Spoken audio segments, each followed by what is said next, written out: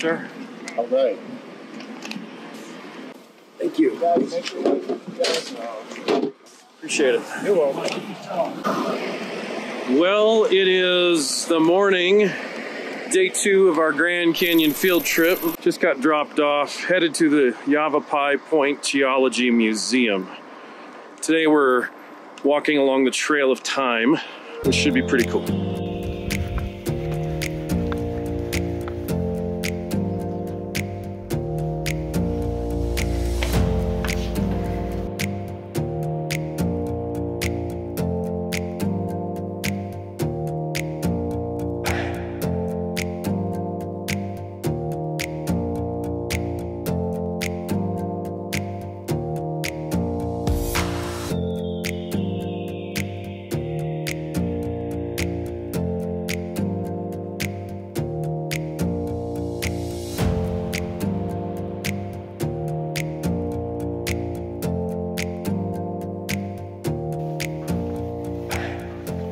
We're done getting a little tour of the Geology Museum. It's fantastic, all kinds of things to see there. Here we are at the beginning of the Trail of Time, and they've got these really cool monuments that were built here that have the actual stratigraphy and layers of the rocks themselves. Starting up here at the Kaibab limestone, there's the Coconino, all the way down through the Paleozoic. Then there are the tilted Precambrian rocks and the metamorphic rocks below that. And here's a cool thing. All of these little patios are paved with the rock of the appropriate time. Now here, at basically 0 years, they used some of the younger travertine blocks, which are not exactly 1 year old. But they're the youngest, some of the youngest things. There's also some columnar basalts here, which are also fairly young in the park.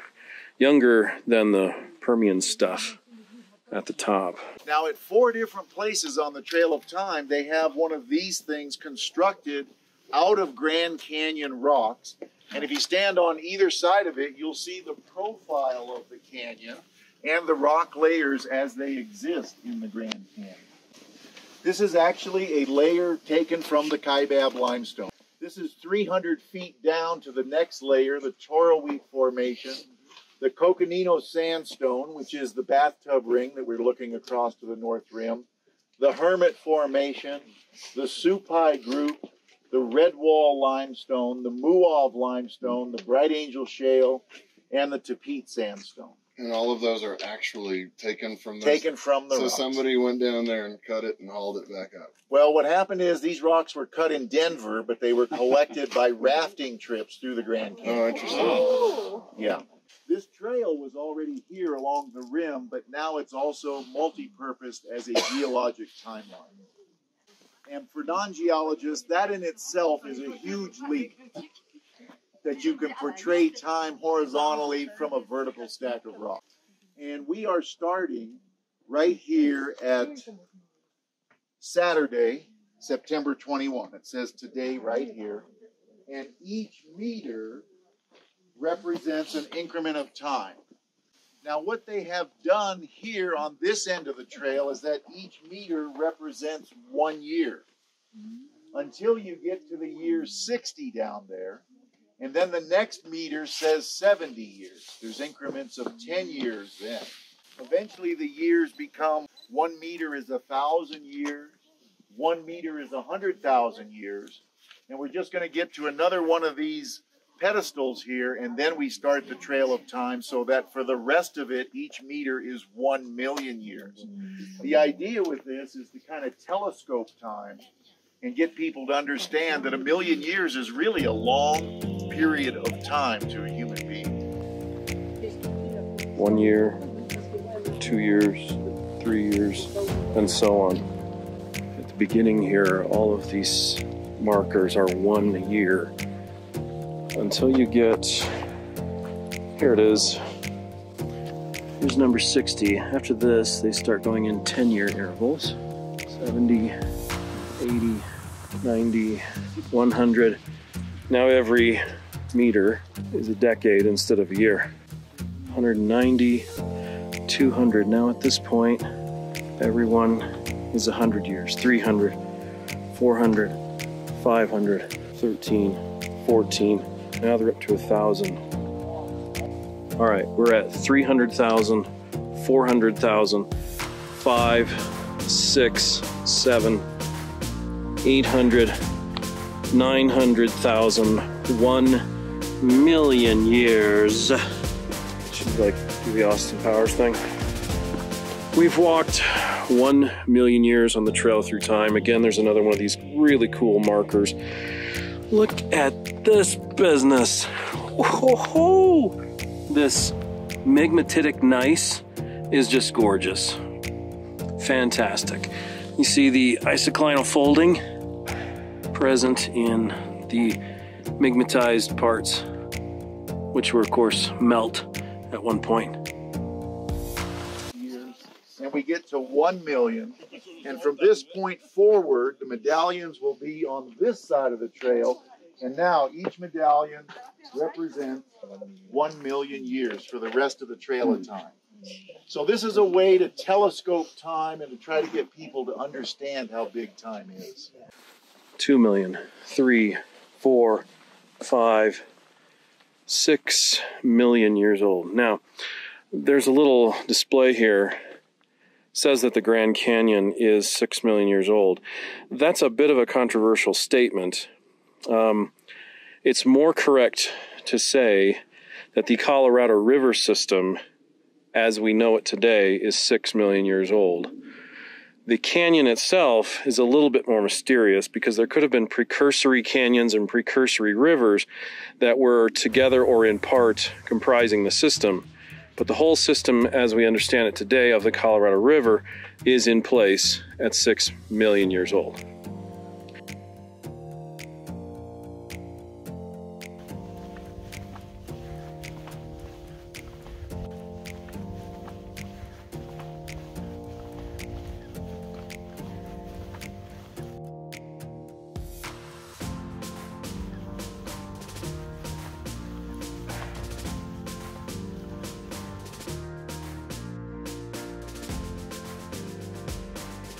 Well, it has taken us a while, but we are finally at the first bedrock layer.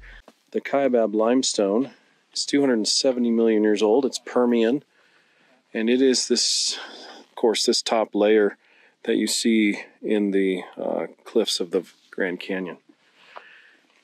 There's a nice little explanation here. Right away we get to the Toroweep sandstone, and then to the Coconino sandstone. It doesn't take very long when you're stepping through here.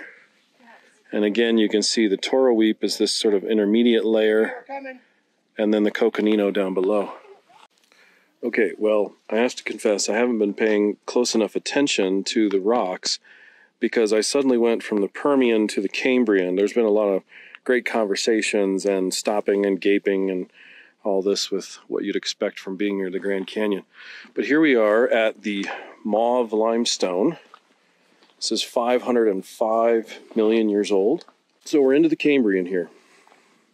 And then here's another one of our markers, 510.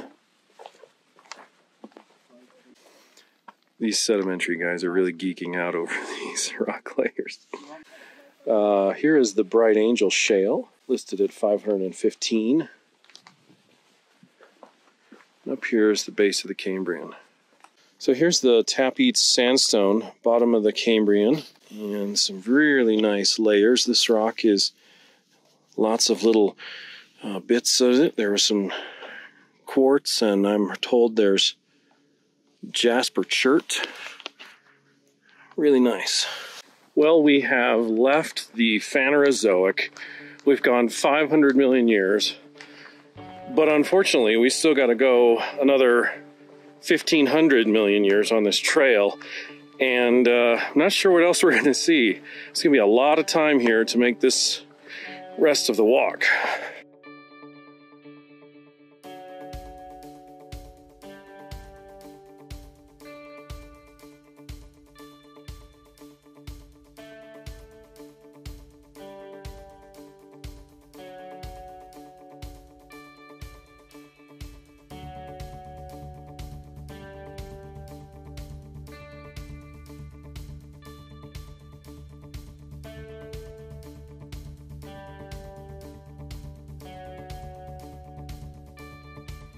So we are getting near the bottom of the supergroup. This is the Dock sandstone. Lots of nice little mud cracks on it. This is, of course, the bottom layer. Those are mud crack casts. 1.130 billion years old.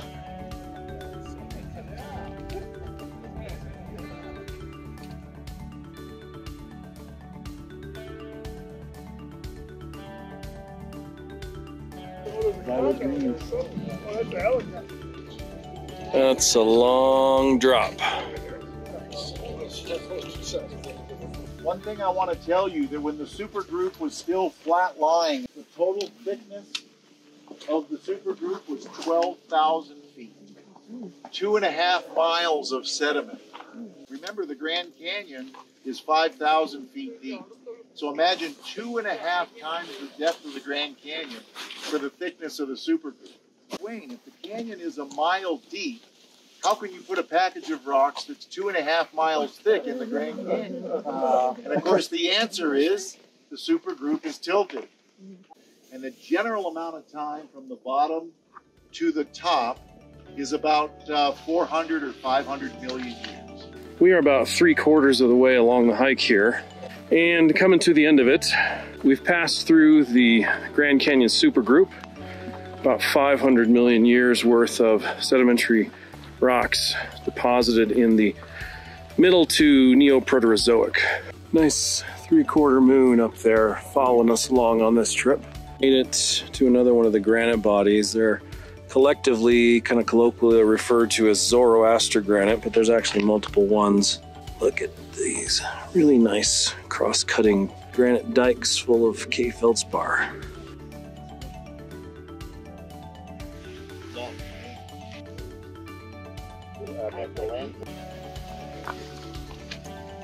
And here we are, folded Vishnu basement rock.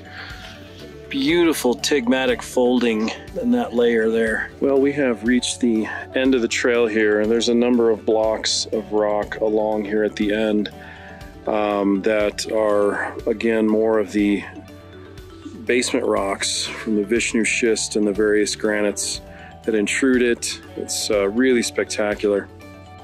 Sometimes when I'm out here in the field and I'm vlogging, I kind of hear the narrative that I want to tell kind of in my head. And a lot of times I hear it as a narration over the top of the, the B-roll footage. And a little secret, most of the time that voice I hear is Bear Grylls. I don't know why, but that's the voice I hear in my head. So, I mean, Bear, do you think maybe you'd be willing to help me close out this video with a little narration about the Grand Canyon for a favor? What do you think? Absolutely. You all right for it? You up for it? Absolutely. All right. The Grand Canyon is one of the wildest places on Earth. It's the kind of place where you won't last a day without the right survival skills and proper knowledge. It's 277 miles long and around 6,000 feet deep. The schists at the bottom are around 2 billion years old. With about 6 million visitors each year, the parking can be absolutely terrible. Walking up here along the rim of the Trail of Time, I've had to pee for about 1 billion years. If you come visit this extraordinary national park, you better be ready for a wild adventure. This brings us to the end of the trail. Hope you guys have enjoyed this. I certainly have enjoyed this. It's been incredible, and this canyon is so amazing. Every time I come here, there's something new. Definitely encourage you to come out. So, until the next one.